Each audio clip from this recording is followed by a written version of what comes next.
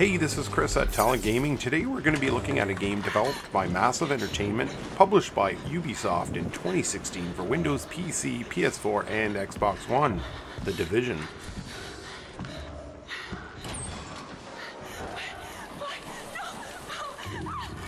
Wildly successful, selling over 10 million copies to date, The Division is a third-person looter-shooter action RPG with crafting elements and optional online multiplayer party PvE and PvP capabilities. The game takes place in an approximate 5 square kilometer area of Manhattan following complete civil breakdown amidst a deadly pandemic. The city is cordoned off and you've been sent in as part of an autonomous unit of tactical agents activated to help save society. The game has been updated with quite a bit of additional content since its initial release and offers a handful of DLC expansions if you're looking for more.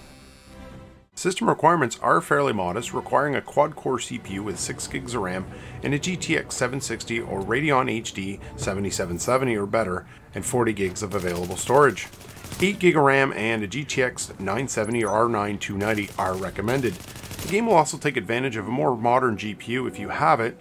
Check the video description for more details. As a special agent in the Strategic Homeland Division, you'll be tasked with rebuilding operations in Manhattan, investigating the nature of the outbreak, and combating criminal activities during very troubled times through a myriad of missions. Campaign missions vary from finding and protecting VIPs, power plants, and comms relays, with dozens of other possibilities. Side quests are also incredibly plentiful and offer a large variety of options. Often updated, they allow for virtually unlimited gameplay. You'll fight alongside the JTF, or Joint Task Force, protect airdrops, search for civilians, and many more. The play area covers about 1/3 of Manhattan, or between 4 and 5 square kilometers. You'll traverse sewers, apartments, subways, refugee centers, and even Madison Square Garden itself. The game also offers up many different real-world neighborhoods such as Hell's Kitchen and Times Square, each having different levels of enemies which are clearly labeled to avoid getting in over your head. Like in most Tom Clancy games, the combat experience is very tactical. You'll be planning and then executing your moves with some semblance of military expertise, although you can run in guns blazing if you like.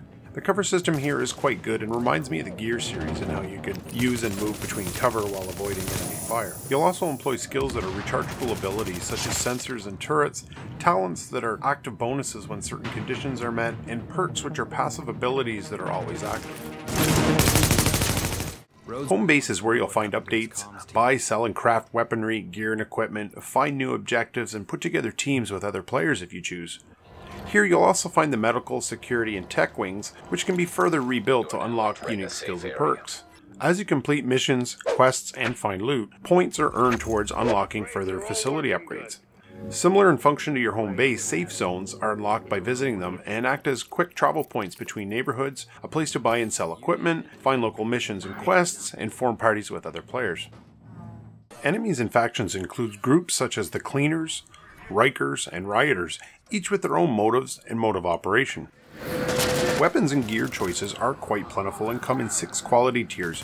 There are dozens of available firearms ranging from pistols, shotguns, and submachine guns to assault and marksman rifles, as well as lead-spewing light machine guns.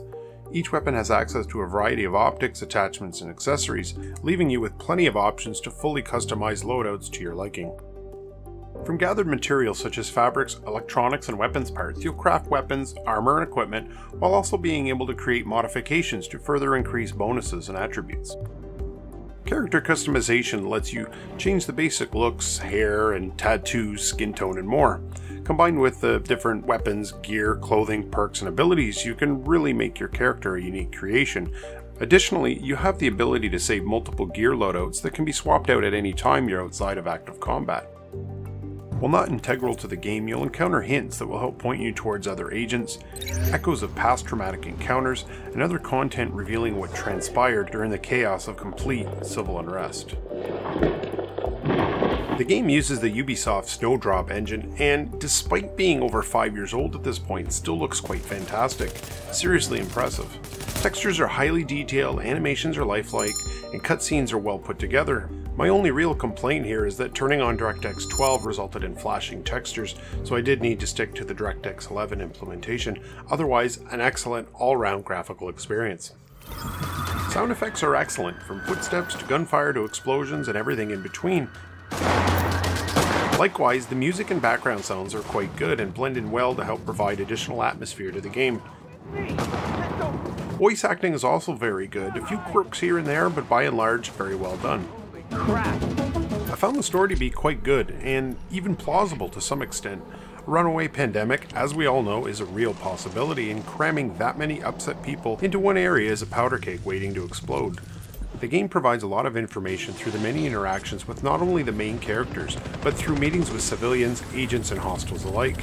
There's echoes, dossiers, and evidence showcasing past events. There's encounters between hostiles and friendlies, who are very thankful for any assistance, and quite a few tidbits added throughout the game if you're interested. What they want? Well, I ain't playing that game! The controls and learning curve are relatively friendly and worked really well for me once I got a feel for the game.